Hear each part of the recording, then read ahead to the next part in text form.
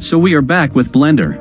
In Blender, we know that we can add geometrical figures like cubes, or spheres, or cylinders, and others. But there are very few basic shapes listed here. So, how do we create more complex objects?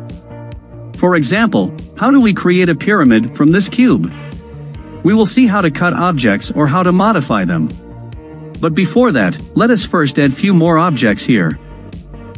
We will also position them in distinct places. There are virtually unlimited possibilities that Blender opens up while editing an object. In this tutorial we will show you some basic steps to edit an object or join multiple objects. You can experiment it further to discover more. So, we have our default cube here. We will change it into a pyramid. Let us first scale it a bit in height by a factor of 2, and position it little up. Okay, now in order to edit this object's geometry, we need to go into the edit mode. For that, select the edit mode from this little drop-down option. The edit mode allows us to work with the edges and vertices of an object. First click anywhere outside the object to remove the selection. There are 3 selection modes. The first is to select vertices, then the edges, and the third option is to select faces. Let us select the edge selection option. We have to select the 4 edges on the top. We can either select them one by pressing the Shift key and clicking on the edges. Or we can simply draw a rectangle selection box to include the edges that we want to select.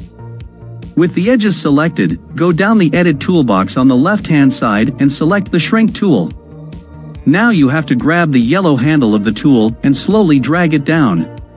We want the 4 vertices to meet at a single point. Perfect. Our pyramid is ready. We can achieve this result in many different ways. I just used one simple method. Now let us go back to the object mode. Let us focus on the sphere now. What if we want to cut it into half? We want to remove the upper half of the sphere and make a hemisphere. So, go to the edit mode again, then deselect everything. Change the selection mode to face selection. Now go to the top view by pressing number 7. Draw a rectangle to select the visible faces here. You can verify whether the selection is perfect. Finally, go to the Mesh menu, then Delete. And then select Faces. The selected faces will be removed. And here is our nice, little, hemisphere. Now go back to the object mode. Let us take the cylinder this time. I will show you how to extrude an object. This is one of the very useful technique to create additional parts of an existing mesh. So, while in the edit mode, let us first select the top face. Then from the face menu, select Extrude Faces. The shortcut is E on your keyboard. Now move your mouse upward and finally left-click at a distance to accept this new section. Press E again and extrude it little further. Perfect. Now hold your Shift key down, and draw some rectangular selection boxes to select all the faces that appear in the middle section of the cylinder. Once done, release the Shift key in from the face menu. Select Extrude Faces along normals. Now move your mouse upward or downward slowly, to extrude the faces inward or outward. Finally left-click on the mouse to accept the changes. So back to our object mode, we can see this nice geometrical figure, fat in the middle.